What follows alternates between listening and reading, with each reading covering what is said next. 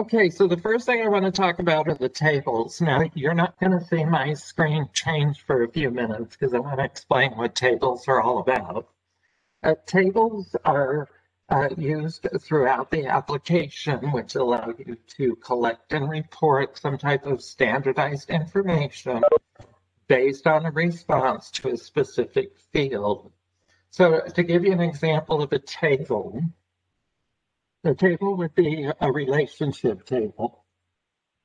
This specific table is in the associate master file, and it's also in your patient file. And so the relationship table has a standard to select from, like brother, daughter, father, son, spouse, those types of things. Those sit in a table so that when you have to complete a field that's asking for the relationship, you would just select the item from the table versus having to freeform text type the information in. Also with these tables, you can have some reporting put together. There are some standard reports already, but you can also have some additional reporting put together based on the responses that you have in those tables. So it's easier to do reporting if you're using responses to the tables than if you had to type in free-form text. So if you think about relationship as my example, somebody could type in brother.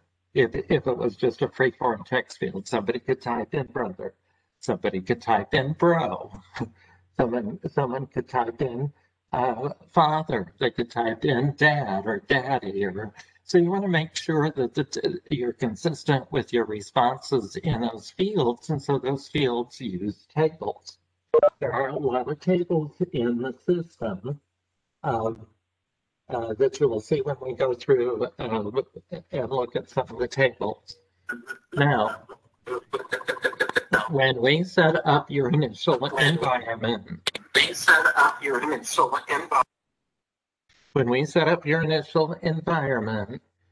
we give you a standard or a baseline set of tables. And so these have typical selections you'd need based on what the healthcare industry would use for home health, hospice, and private duty. So we give you a standard set of tables. And there are a couple of tables that you would definitely need to update. And those tables are in the associate support tables category, your associate compliance information. So that's a table you want to update so it has your compliance information in the table. Contractor companies, that's also in the associate support tables. The contractor companies, since we don't know who you'd be contracting services with, we would be able to give you that table. So you put in the company's name for any of your contracted services. Also, they're in the patient's file, the patient support tables, there's one for characteristics. And the one for characteristics is, and this is going to be actually be a table I show you today, deals with things like languages, religion, military status, who they live with, and so on. So it's just characteristics to the patient. And then the last table that you definitely need to update is your disaster plan type table. So in the system, we did give you a baseline, but your disaster plan type table needs to have everything that meets or matches the strictest of federal and state requirements, as well as your office policy. So you've got to have that table fit your entire agency's need for federal, state, and office policy.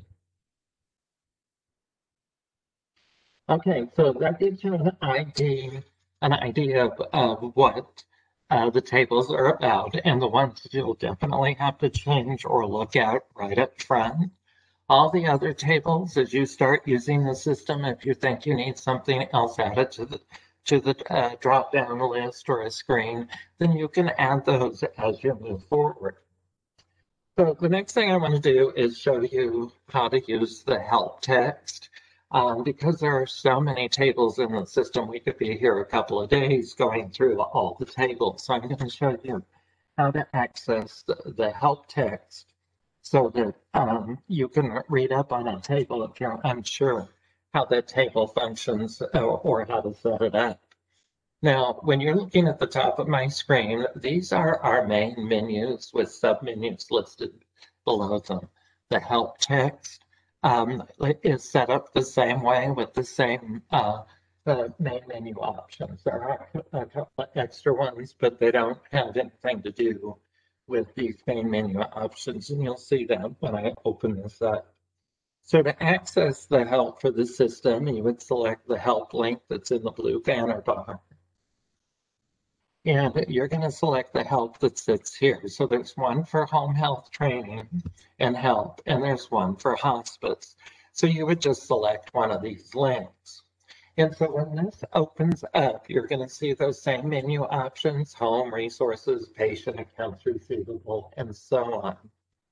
And the two additional, you're going to see family portal. It's not embedded in these others, but you do need to know about the family portal. And then the role training has to do with the security roles. And so you need to know those separately outside of using the security information. Okay, so tables, the help text for the tables is sitting under the settings menu. So if I select that menu, then I get a list of options. These are the options that do show up in the under the settings menu in CareFusion. So I do get a set of options. So the one I want is the note forms table. So I'm going to select that one. I'm sorry, wrong table, excuse me. I actually want the lookup tables. This is the one I want to use. When you're looking in the hospice, that whole screen, it could be in a little bit different sequence. So I'm working with the lookup tables. Lookup table, you have to get your brief explanation of what it's about. Then we give you a list of the table categories. So there's accounts receivable support tables, associate support tables, clinical support tables, and so on. These are the categories. If you want to know something about the clinical support tables, just select this as it is a link on the screen. And so now I'm looking at a list of all of the clinical support tables. These are each individual tables that are under the clinical support category. So you can select this information, and I'll just select one that might be a little bit easier to work with. Let's go with the vital type real quick. And so it's going to explain to you what the table is. We're going to show you the path you take to get there. And then we'll show you how to add information to the table. So you get screens and examples. We'll show you how to edit the information that's already in the table, so you'd see that. Also, you will have the ability to provide view-only access to the tables. Most locations, this is the system, CareFusion system administrator responsibility. So you may not even give people access, but if you do, you can view what the item looks like in the table without making any changes. And then you'll also be able to delete a table. So all of the instructions for the tables are sitting out here, and all the tables have add, change, view, and delete. So you'll see that spread throughout the table. So that's pretty much how to access and look at the help text for any of the tables that are available to you. So I'm going to close back out of this. You can go directly back to the home screen if you don't want these open, then you would want to close the individual ones. So I came right back to my home tab, and I'm just going to close this out. Okay, so that gives you an idea how to access the help information, so you can read up on some of the tables. Some of the tables, when you look at them in the list, are self-explanatory. Others, you might want to know exactly what they do, so that will help you. Okay, so I'm going to start going through some table examples. So I'm going to go to my settings menu. And I'm going to go to the lookup tables, and I'm actually going to take you into the associate support table. So this is the category, and the tables that are actually under this category are sitting to the left. So I want to go to my associate note type. The majority of your tables will look like this. You'll have a code, a description, a possible group code, a sort sequence, and in this case, you'll have an additional column whether you want to create a communication into Workbasket or not. You can edit the information in the table. This is the view only access, and this allows you to delete it. It won't let you delete it if it's previously been used. So if you want to edit one of these, all you have to do is select this. And let's say I just want to make this a little more descriptive. I'll put that in. And so that allows you to edit the table. So these descriptions are what's going to show up in the field that you'd be working with to select from. Now I want to add an associate note type, so I want to go through this. Some tables have one-digit code like this one, so you can use A to Z and 1 through 9. So that gives you 35 possibilities into the table. This table, I don't think I've seen more than 12 or 15 in the table at any given time. The code you use, in this case, one code, you cannot repeat, so you have to use a new code that's not been used before. Then you've got a section for a description. And I'll just put in a description here. Now, group codes. If you look over at the table itself, if you've got information in the table itself, if it's blank, then you wouldn't be using group codes. There are some tables that do use group codes, and group codes do a couple of things. If you have a really large table, like your care needs, goals, and interventions can be larger tables, you could have them organized so that certain things are grouped together in the specific sections when you go to select that information. The other thing group codes do is they will take the data that you've entered one place and put it somewhere else if you have that same field somewhere else, so you don't have to re-enter the information. A good example of that is when you're doing a start of care assessment service note. You have information that would complete the physician's orders in there. You can have the medication profile in that service note where you're constructing the medication profile for a patient. You have a disaster plan information there as well. So what the group code does is if it goes into the orders, it'll take that information and put it in the appropriate field in the orders. If you have it going to the medications profile to the medications tab, then those medications you put in will go there. And if you're doing a disaster plan information, you put it in these starter care assessment service now, it'll initially flow to that section within the patient encounter. So that's another thing that group codes will do for you. It just takes information from one area of the application where you entered it and put it in another area where you need to use it. Okay, so this one doesn't have group codes. Sort sequence. You can let this default to the sort sequence 99 by leaving it blank.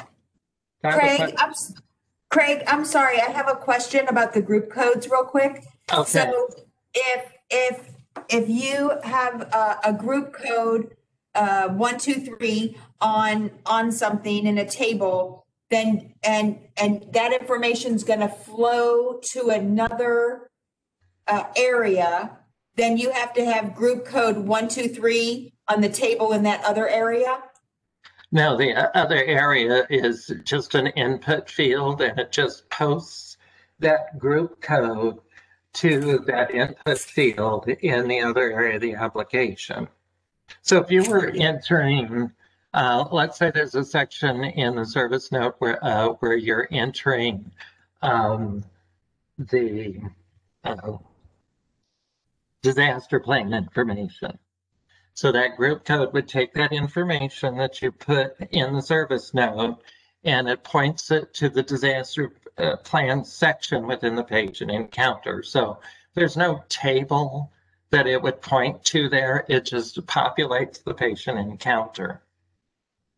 So that's what the group code does. It just takes that information and puts it somewhere else. If you're How thinking, does it map it?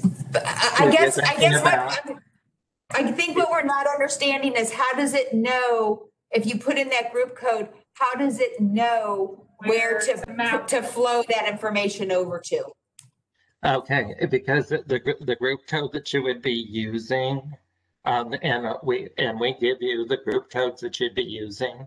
The group codes that you'd be using, let's say it's 1, 2, 3, and you have it in there.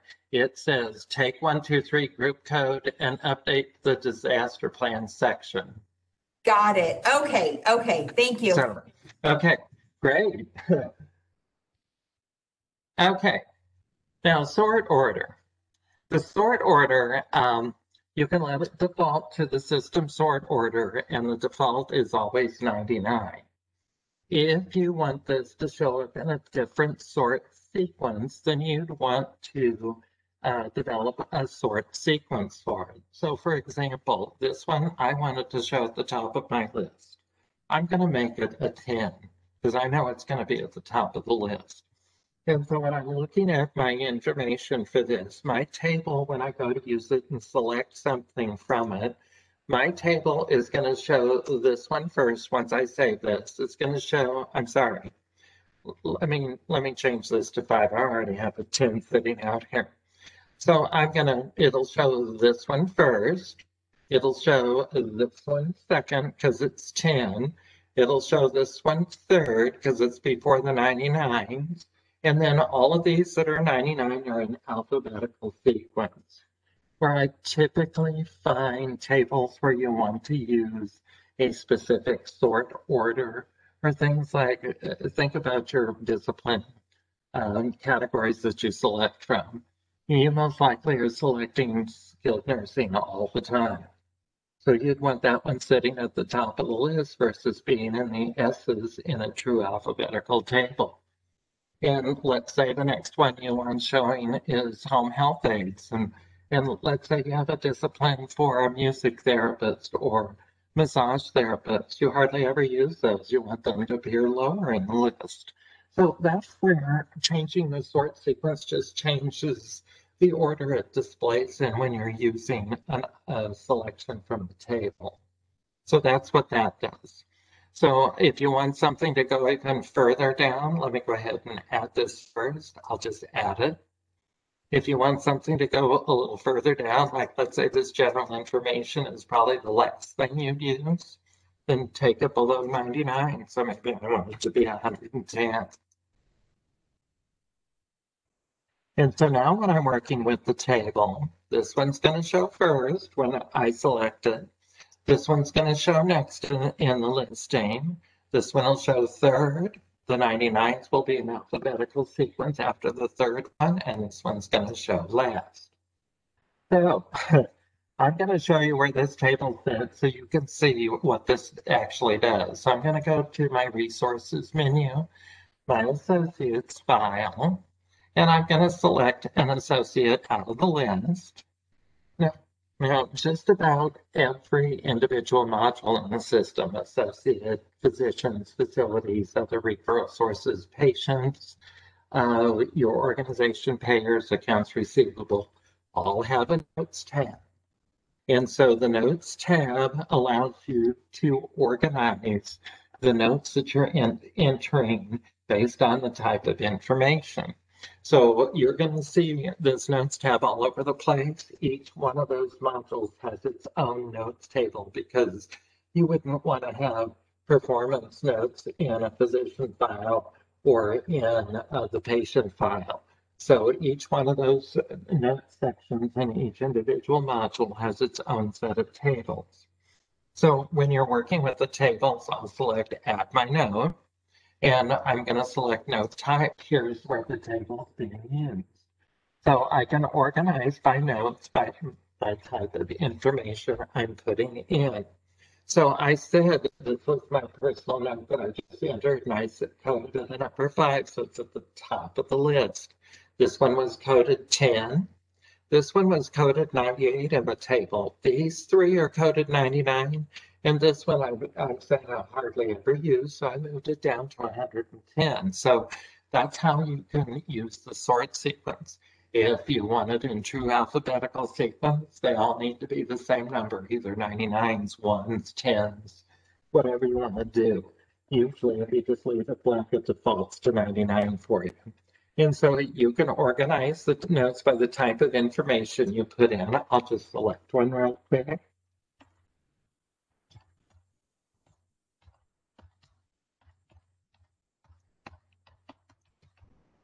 Oops. Okay. So now you can have 3 or 4 different scheduling notes that you're putting in, so you'd be able to filter for it. So it just gives you an idea where you would see this table being used. So you'll learn more about the notes when I go through the Associate Master File training. Okay, so I actually wanted to go back to the associate support tables and this associate note type for just one more thing. There was an option in here when I added this, and I'll just open up one of these because it's got the same field. Do not generate a workbasket tab. This is actually a communication. The workbasket in the system has a to-do list, which means there are some action items in order to move it to the next step of the process or complete something. It shows up in Workbasket as an action item. Workbasket also has a communication section. The communication section pulls information from the notes that you'd entered. So if this one for scheduling, the note that I entered on schedule shows up in Workbasket as a communication. Excuse me. So it shows up in Workbasket as a communication. From my perspective, I don't think the associate note types should show up in Workbasket as a communication, because I don't think I want performance notes to show there, probably not payroll notes. You know, and upload a document doesn't really show you anything. It just says upload a document, so it's kind of meaningless there. So from my perspective, I would not want anything from an associate master file record, because this is kind of your HR section, to show in Workbasket. Doesn't mean you can't control or manage who has access to that information, but just not sure I'd want it out there just in case you accidentally assign it to somebody that shouldn't have it. So the only one I probably would put out there is probably the scheduling note. So I should have check marks next to all the rest of these for sure. Okay, so that I wanted to show you. The other thing I want to show you about is there are a couple of items in the tables, and you'll see this in excuse me, in several tables where you cannot edit. So these two you cannot edit and you cannot delete them. Any items that are sitting in the table where you cannot edit and delete, those items we have to have in the table to run something else in the system. So this particular one, we needed to have it in the table to create some kind of reporting. And this one, you have the ability to upload documents into the system and attach them to the associated master file record. And so we need to have this in here because it writes it automatically writes it up. So again, you're going to see a couple of these where you can't edit or delete them, and it's because we do need them in the system. Okay, let's move on to a different table. I want to go back to my associate support table category. This time I want to go to compliance because this one is a little bit bigger. Okay, I have one that, let's see if somebody's updated my table. Okay, so here's what I'm going to show you how to add compliance. You did get a baseline table for this. If you need to remove anything from this table that you would not use, all you have to do is select the edit icon and enter an end date. So for example, a lot of locations don't have a corporate compliance program, so it could be in the table. So if you don't have one, just come in here and put in an end date. That's the same as the start date to set these up. If you've got something that you put out here and you want to put in an end date because you no longer want to use it, let's say you've used it for 6 months and you no longer want to use it, then just access the item in the table and put an end date in it. Okay, so I'm going to show you how to add one. So I'm going to select my add. Now I'm going to put in an IV therapy certification.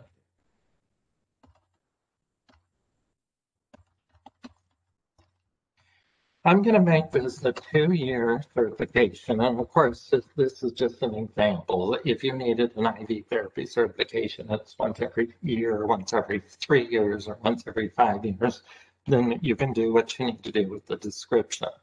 So I'm going to put in an IV therapy certification, 2-year certification, and this is for your RNs only.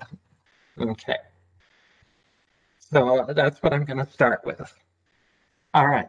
In the compliance tab, which is part of the Associate Master File, it's divided between 2 sections, employment requirements and medical requirements. Employment requirements would be like a background check, 90-day or annual evaluation, I-9, those types of things would be classified as employment requirements.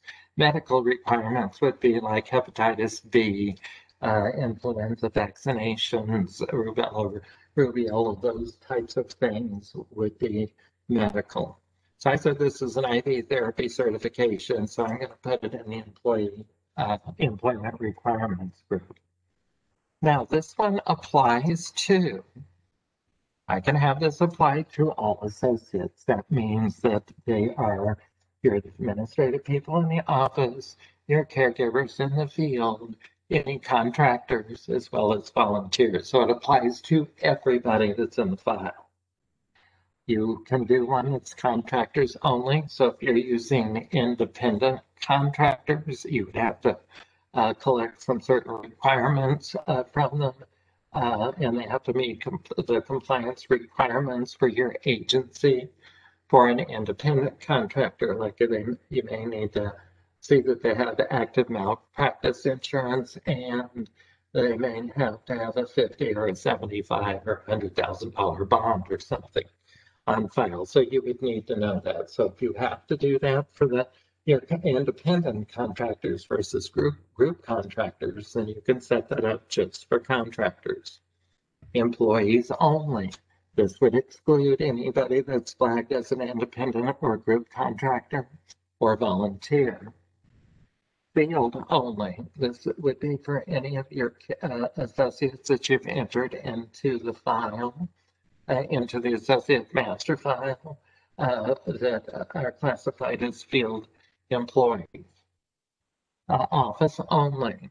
This would just pertain to the people in the office. You probably will hardly ever use this. The time I've seen this used is when locations have 2 HIPAA classes. One is for your caregivers that are seeing patients, and the other one's for your administrative, because your administrative has access to more information like the HR files, for example, or accounts receivable billing and those types of things. So you could have 2 different HIPAA compliance programs. And then for your volunteers, you may need to see that they've got an active driver's license and when it expires, as well as having auto insurance. Your volunteers might be taking patients or patients to the doctors or maybe to church or grocery shopping or something. So you could just set it up just for your volunteers. Now I'm going to select this one for all associates. Now I said this was for an IV therapy certification. So that means that it's got to be for your registered nurse, but your registered nurses, most locations don't have contracted registered nurses. You could, but they're really your primary discipline, so you shouldn't have. But I'm going to set it up for all associates. Your registered nurses could be administrative, and they may be overseeing the IV therapy team. So I'm going to flag it for all associates. Then my date time. I have a completed date, background checks, those types of things are a completed date, renewal date. This is a 2-year certification, so it needs to have a renewal date time. Then a start date. Now, when I first set up these tables, if I was setting up an agency during the transition, I'd probably back some of these up. And you could take them back further.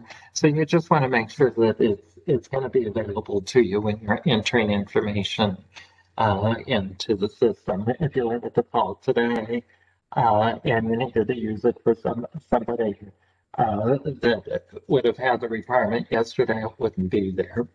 So I'm gonna just move them back a little bit. End date. This could be an example of putting in an end date at the same time you're doing a start date.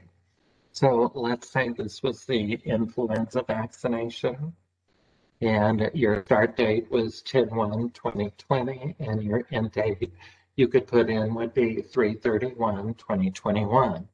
Then you'd come in and add another one to the table. The start date would be 10/1/2021 and the end date would be 3/31/2022. So this could be an example of when you'd put in an end date.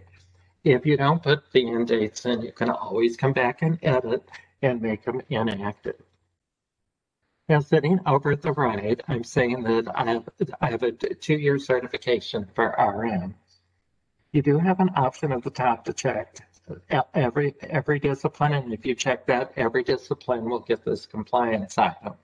As I said, this was 2-year RNs. I don't want it for everybody. I do want it for RNs. I said I couldn't do it for anybody else, so there's nobody else sitting out here. That even though there are other professionals, so there's professionals and paraprofessionals sitting out here. Now, I have seen where you might need a nurse practitioner to have this too. So if you have a nurse practitioner on staff that is part of your IV therapy team, then you could list that as well. Once you update this table, just go ahead and hit the save button.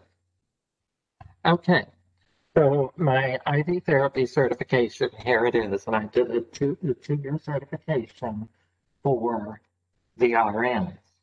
So here's what you need to know about this. There's an additional step to it that you can take so that not every RN will get this. So if you have 20 RNs that work for you and only 4 of them are part of your IV therapy team and require the certificate, then you don't need this compliance item for the other 16. So what you can do is you can select a little icon to set them as not needed. So I select that icon. Now, I find when you get this screen pop up, I find if you check them all, so that means that everyone that's in a file would not get this compliance item, and then remove the check marks for the ones that will. So I'm saying these 2 should get it, and these 2 should get it. So once I do this, then all the other ones will admit this compliance requirement because it's not needed. And I'm going to show you where that sits. So once I do this, these 4 individuals will have this compliance item on their compliance screen, and the others will not. So I'm going to go ahead and select my save. I'm going to go back to my associate resources menu. under the resources menu, and I'm going to select one that has the compliance item I said this person would. And so when I look at this, I'm back in the associate master file. I have a tab for compliance, so this is where it's going to go. Now, instead of a drop down, this is going to display on the screen. So on the screen, you'll see all of the compliance items that are required for this individual associate. So the ones that have a green bubble means that they are compliant. The ones that have a red bubble mean they're not. So I just wanted to show you where this is at. You're going to learn how all of this functions when we go through the associate training, but I wanted you to see this for the IV therapy certification. So here's the one I just added. So once you have their certification information, you can mark it as completed. So I want to take you into a different associate. I'll just slide down a little further to take you into a different nurse. So here's another nurse that's sitting out here. Here's their compliance tab, that IV therapy certification. Here's where it's flagged as not needed. So that's what I did when I was doing the tables. So it's flagged as not needed, and you can see that they've met their compliance requirement. Then anybody that would not have been part of that discipline, like a, let's see, let's go with this home health aide. You'll see on their compliance tab that it doesn't show up at all. So you are able to completely customize this and point it to a specific individual. So you can do it for everybody. You can point it to disciplines. You can point it to specific individuals so that you're keeping track of all their compliance items in the system.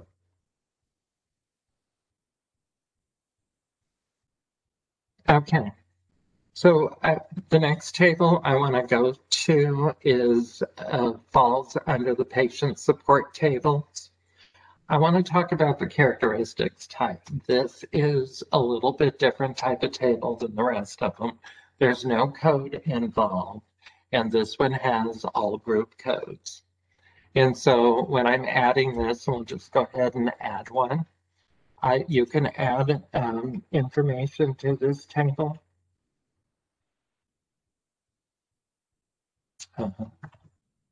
Let's just put in God, I can't type today. Okay, and then my group code. I'm putting in a language, so I'm going to put in a language as my group code. Now, this one's source sequence. You can let it default because it's not going to matter whether it's 1s or 99s. The default is typically 99 like you see in this one. But somebody, when they set up this table, just put in all 1s for the group code. So these group codes won't, or sort orders won't matter. The group codes is the important piece. Now you can add individual group codes that may not have been listed in the table to begin with. Like I added these two for military, active duty, and veteran. And so by putting those in the table, I created my own group code in this situation. For the most part, we'll be giving you the group codes that you'll have to use to move the data from one place to another. So this one, you will be creating your own group code. So you can see languages as a group code, lives at as a group code, lives with, and so on. So you'd be creating your own group code. I'm going to backdate this again and hit my add. Okay, so this is kind of a fun table, so I'll show you how the group code works for this table. This is part of the patient encounter file. Let's go with, usually down a little further, let's go with this individual. And so that was the characteristics table. Characteristics table sits on this tab. And so you have those sections, those selections for you to choose from. So you would be adding your characteristics. Now, if you already added them, you could update them. So here's where I'm using the table. I can say that this person speaks in, excuse me, English, Russian, and Japanese. And do they live? Where do they live at? I just happen to have one for assisted living facility. If you wanted more, you could do another lives out, and it could be a nursing home or a group home, or maybe you want to include the patient's home, who they live with. Here's the military status. If you don't select one, then it doesn't populate, and then you just check something for their religion and hit your say. So those group codes that, and if you make them up like you could for military, those group codes are what populate the label on this screen. This is what populates the label on the screen. So they were all fell under language. So you see English, Japanese, and Russian. Lives with is the group code that populated this, and my option was family. And then I did my religion. So that's where these group codes are used, so that they just make up the labels on the screen. Okay, so the next table I want to show you is also in the patient support tables, and this is going to be your disaster plan type table. So this is one of the tables that you need to make sure meets federal state requirements as well as your office policy. It has to be the strictest of all those requirements. So you'll be adding the information to the table. So I'll give you an example. So you could have 12, 15, 17, 20 different items. I'll give you an example. If you had somebody that was flagged as patient does not need assistance, some locations are having patient does not need assistance for fire. So that would be patient does not need assistance dash fire, patient does not need assistance dash earthquake, patient does not need assistance dash tornado. So you could have that same one group code. So if your policy is saying that you'd like to have that information, then that's how you'd update this table. So so you want, again, you want to make sure that this meets the strictest of all your requirements. Your table, you can change any of this information if you need to. So simply by editing the information for the table, and then of course you'd be adding new items to the table. So you just want to make sure that you've got everything covered that you need covered for your agency. All right, so this is the disaster planning type table where you'd be updating the information. I'm going to go back to my patient encounters because I want to show you where this table sits, because there's a little more to using the table information. So I'm going to select my patient again. Now the disaster plan information that you record is on the clinical tab. And so when you're looking at this information, you're going to see the disaster plan. So when you're updating this, and this is why I wanted to show this to you, is you get to put in plan details that are specific to this patient. So I selected that the patient does not need assistance, and I put in my reason why I selected this one and what's going to occur. So it says family neighbor will be able to assist the patient in case of emergency. Patient can wait a couple of days for care to continue. You may want to know where they're being sent to. All of that information you can include as the plan details for your disaster plan. So having all this, your appropriate disaster plan code and your details is part of your disaster plan reporting. So the disaster plan report from the system shows you what code you selected and the details. Okay, we had some office that they were trying to say they put patient does not need assistance, family and neighbor. Or family to take the patient. They did another code for patient to take the patient and so on as their disaster plan type code versus trying to update this information. and they got a little carried away, and they've only had 200 different disaster plan types. And so just keep that in mind, that these should be your standard codes that you need to have set up, and then you have the ability to enter any plan details. Okay. So the next one I want to go to is the service code tables. Service code tables fall under the general support tables. General support tables allow you to enter announcements that appear on the home page. They also let you update some specific information for the document status, type, diagnosis, categories, if you need to have some unique ones. All of your hospice letters and labels are part of this general support tables. Anything that accesses multiple areas of the application for you to use, like service code, skills, teams, those things fall under the general support table. So if you saw something and you think it should be in one of these other ones and you don't see it in the list, just go to your general support tables. So I want to go to the service code section. The service codes identify all services. This is where your supplies would be housed, your DME, if you're providing DME and billing for it. All of your pharmaceutical information can be put here.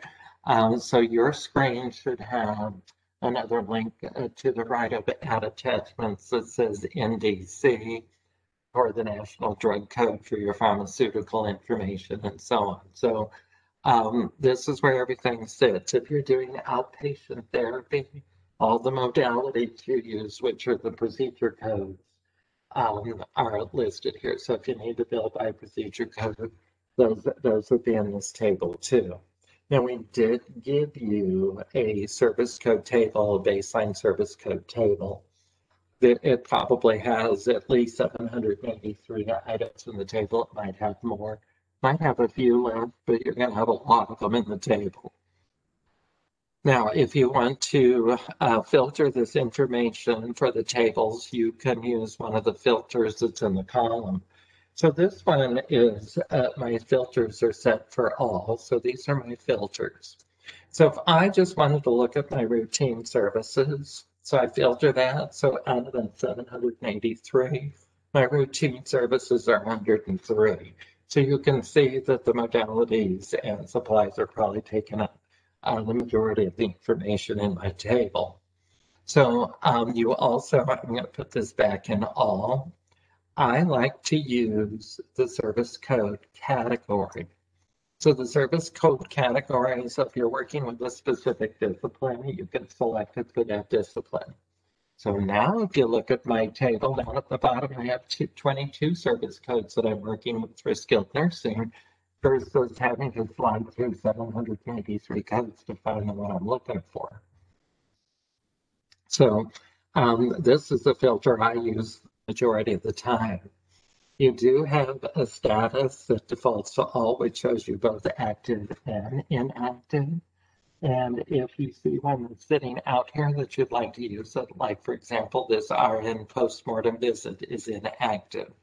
All you have to do is select the item, and if you want to activate it again, remove it. Most of these that are in your tables to start with that are inactive like this will have the appropriate revenue code and HCPCS codes and any modifiers associated with them. So that will be there. Okay. So for services, you're going to get a public screen to add services. This probably has the most options or variables to it. There's one for adding pay-onlys. Pay-onlys are your non-patient care time situations like in-service, case conference, team meetings, if you're paying for holiday mileage reimbursement, IDT review would be a pay-only. There are those things that you need to keep track of payroll hours and dollars that you're not going to bill to a patient. So that's what pay-onlys are. Your attachments are going to be your supplies. If you're billing DME through here, then your DME. All your pharmaceuticals are classified as attachments. Now, if you're billing pharmaceuticals, hopefully you'll be able to get a spreadsheet from your pharmacy or pharmacies that you use so that all the steps are automated. Because if you do have a spreadsheet in the format we need it in, it will upload, you can upload that into CareFish, and we will create the service codes for you. We'll bring over the NDC number into the file. Then we'll create the service code for you. We'll put in the charge rate for that pharmaceutical. We'll update your organization payers that use that pharmaceutical, and we'll put the pharmacy on the bill for you. So it does all of that just by uploading the document. If you had 100 items on your document to upload, it takes a matter of minutes to do that. If your pharmacy doesn't give you a spreadsheet, and hopefully they do, I recommend that whatever information they give you, that you create the spreadsheet to upload. Because if you were to do all these steps manually, it could take you 15 to 20 minutes to complete one pharmaceutical that you're adding for a patient just to get it on the invoice. So the upload process is much faster, much faster. Majority of locations, their pharmacies will give them a spreadsheet in the format we need it in. If you have a pharmacy that doesn't, I have a question. Do you have a copy of the spreadsheet that you can send us? Actually, we do, and it's also under the help, but I'll get it to you because there is one that you can follow.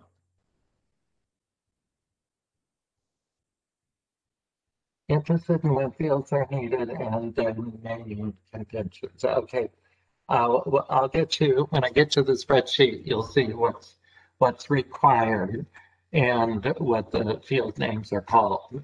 Most of the pharmacies provide us with the spreadsheet in the format they send it in as a .csv. But if they don't send it to you that way, then you can save it as a .csv to upload it. So you can in that save file format. So all that information is in some documentation, and I'll get to the documentation.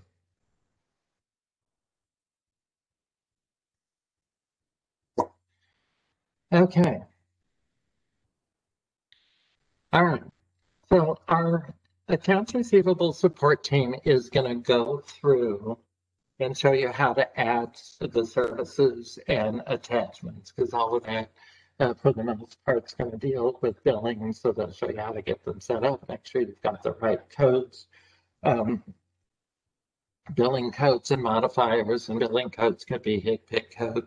Make sure that all of that stuff's coded correctly for your different payers.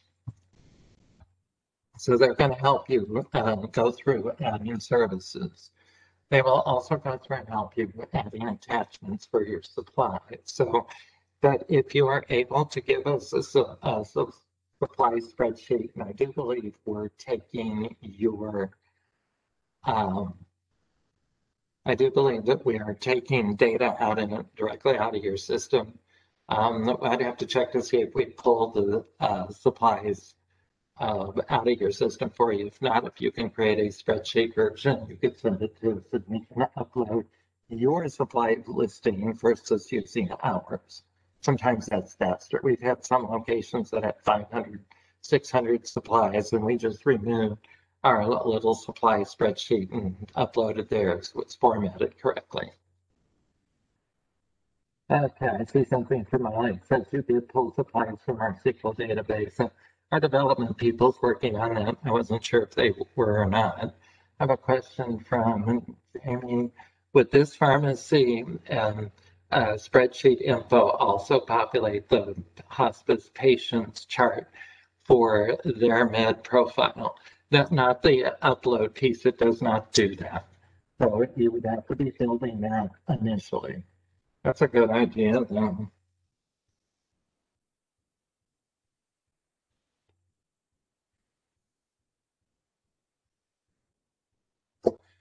I'll make a note of that.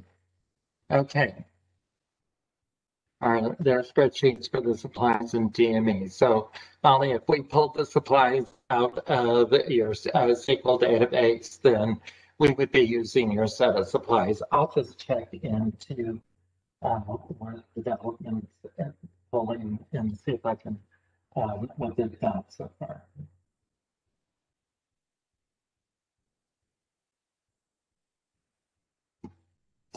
Okay.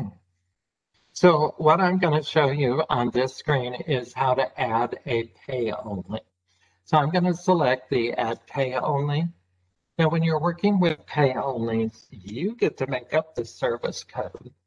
And so I need to look and see what I do have sitting out here real quick. Let me back off of this. And I'm going to change this to pay only so I can add one that's, here it is.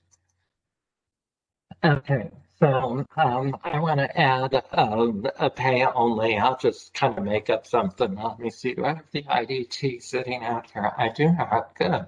So I'm going to add my pay only for IDT. So I'm going to add, and this service code is up to 5 characters long. So you can have added IDT review. And you could put in a 5th character if you wanted to, but you could leave it at 4 or 3 or 2.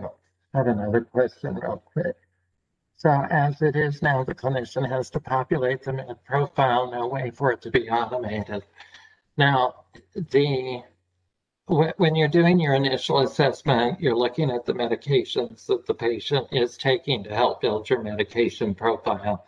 You do have the ability to use a medication kit, so you can create a medication kit that will populate the med profile with a group of medications all at one time. So we don't have the spreadsheet updating the medications profile because you built that first before they even sent you the information. So you should have a medications profile at the time you're doing the assessment. But I made a note of that. I'll share it with our clinical people and see what they say about it. So right now there is no way the clinician can populate that from a spreadsheet. Okay, so I'm doing this as an IDT review 1. So I can put this in as an IDT review. Now here's what I want to tell you about the long descriptions.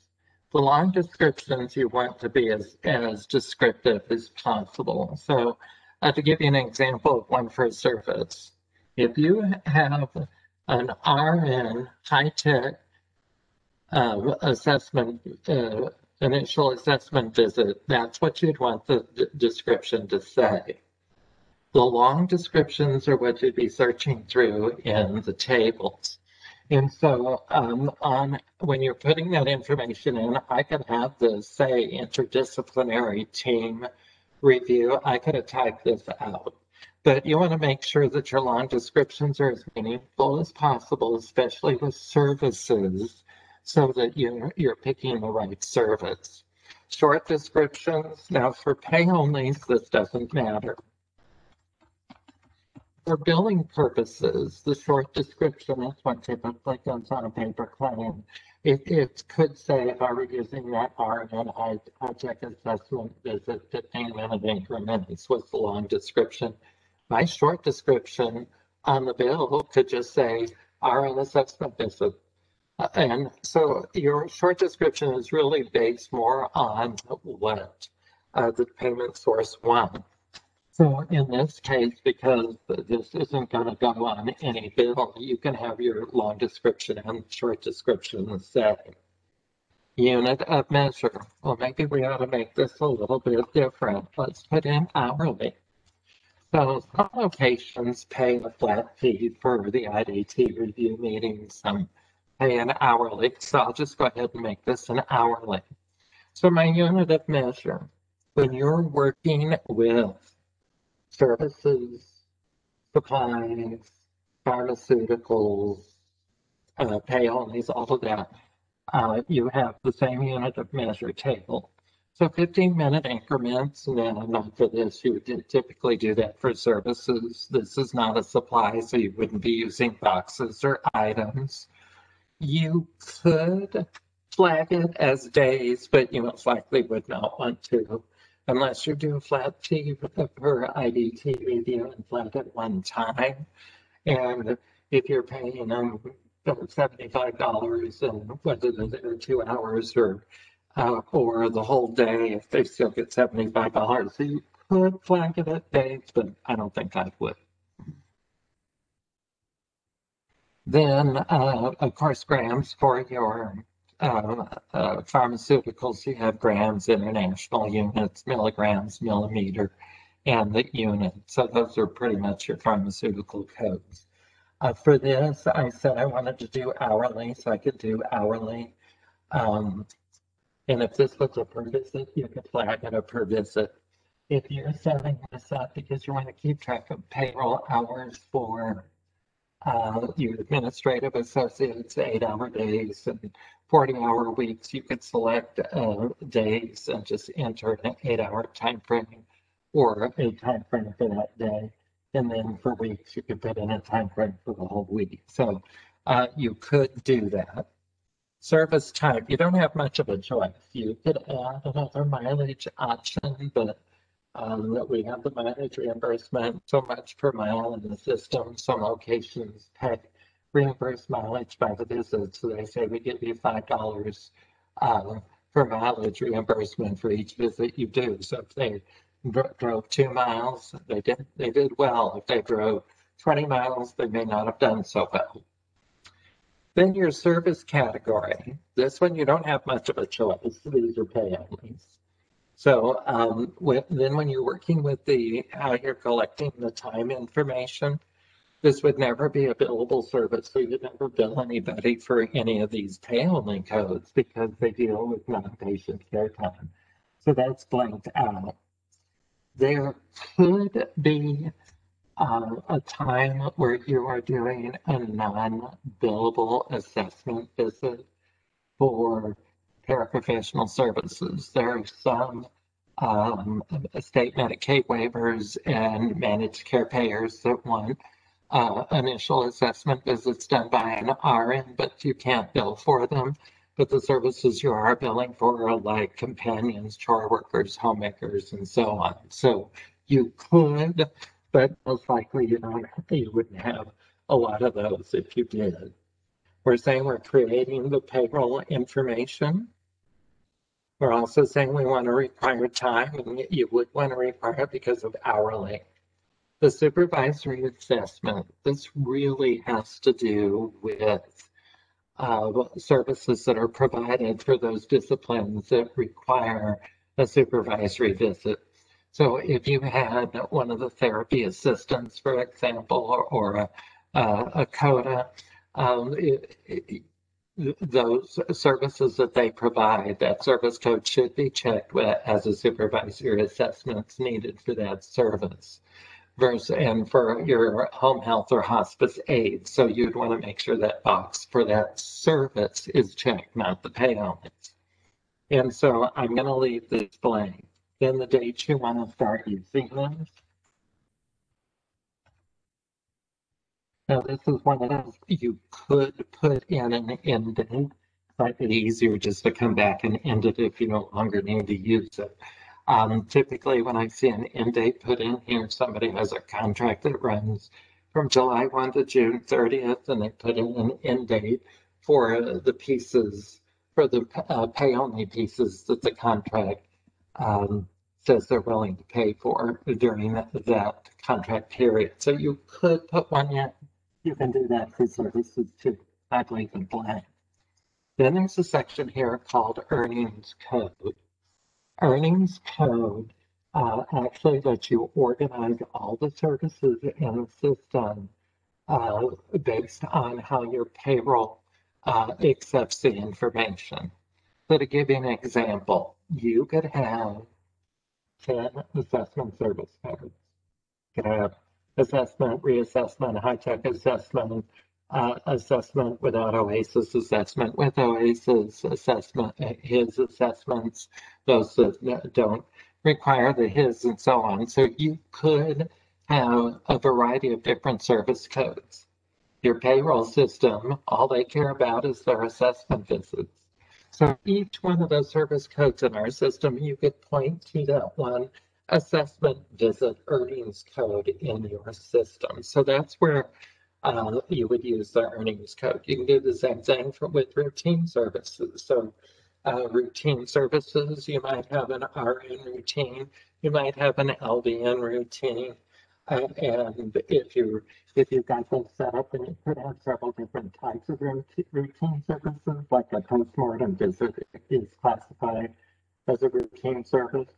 And your payroll system, all they care about are routine services, then all of those service codes you could flag as a routine earnings code. And so it just helps you organize the payroll reporting for your agency. Then once you get all of this set up, you just hit your save option. Okay, so I added this one so you can see it on the screen. So one of the things, there's another step at this point that you need to put in the system once you add these is you want to make sure that your organization pay rate exists. And it's really a standard rate. It's not necessarily what you pay all of your associates because you may pay them different rates for the same service. So you're going to need to go to your settings menu and your organization, region, agency option. And you're going to get a screen that has a directory tree that sits at the left. It's a 3-tier directory. The top one's your organization, the middle one's written as the region, and the last one's the agency. So where the pay rates are set up is under the organization. So you'll be selecting the first one in the 3-tier directory. And then once this opens, just go to your pay rates, and you're going to be adding pay rates here. Now, I'm going to show you 2 different types of pay rates to add. And so I'm going to select this one since we just did pay only. So I'm going to show you where to add that pay only. Here's the IDT review. So hourly, let's say that's it weekly. Let's say you pay $45 for this. If you do IDT on the weekend, which can't think of an agency that does, and you would pay a different rate, that you could put in a higher rate. If you did IDT review on the weekend and it's $45 weekend or weekend, it doesn't matter. You can leave it blank. You do have the ability to override the pay rate. This override sits in the scheduling. When you want to assign an associate to it, it also sits in the verification. Most locations don't use this override, and they actually have the rate information removed from the scheduling screen for their associates. So, but you could override the rate if you wanted to. Most locations don't do that. And I will come back on a different service and show you how the weighted visit calculation works. And then just put in your start pay and hit your save. Okay, I'm going to take you into the nursing one. Now, when you go through this training with our accounts receivable support team,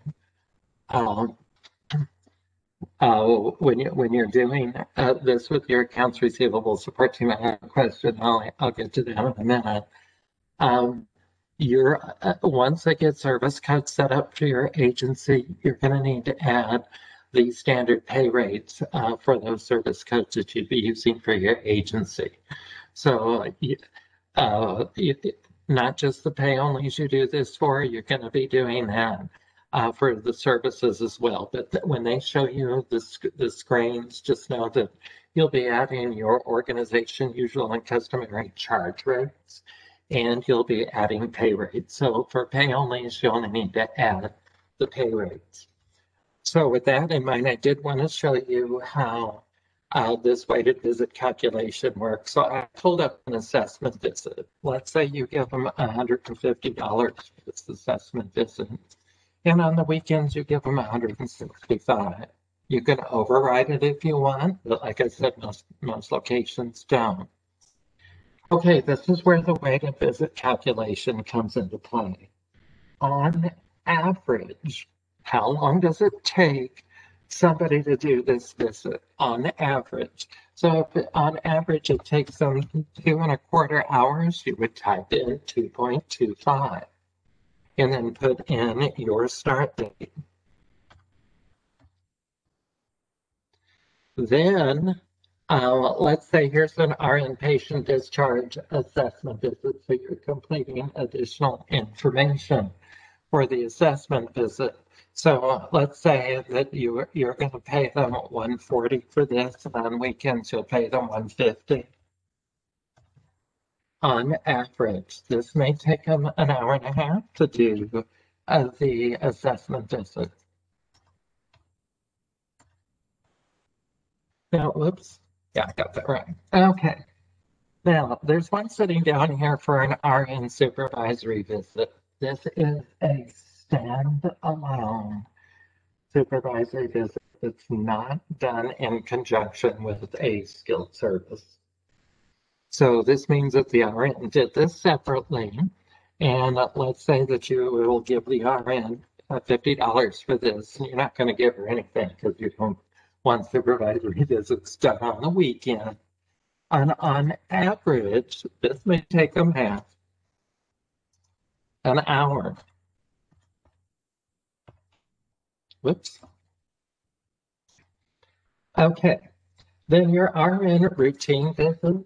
If you're doing a visit, it could be a one-to-one match. You don't need to put anything here. You could just put in whatever the rate is. And I'll just put it in the date. Okay, so if it's a one-to-one match, you're fine. If it's not a one-to-one match, you want to put in what that weighted visit calculation would be. So that shows you how this functions. There are two sections in the system that use the weighted visit calculations. In dashboard, you're going to have a chart that's looking at full-time caregivers. And if you had somebody that did all routine visits and they did 20 of them, and you had somebody that did all assessment visits and they only did 10 of them, you would want them to show 20 plus visits in that dashboard chart. So that's why you're using the weighted visit calculation. Also, there's another report for full-time associate productivity that uses with the weighted visit calculations for future services. So you can have services scheduled so you can see that going forward.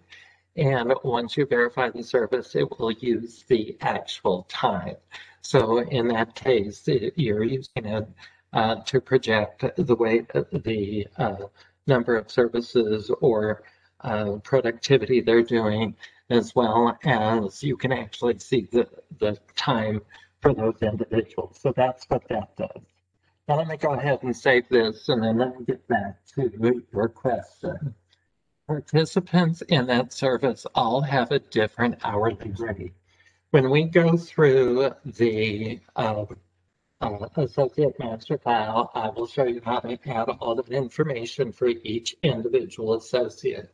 This one that's in your organization is master file is typically what you'd quote. So if somebody called you up and said, I'm an RN, what do you pay for RN services? And you say our normal rate is 150.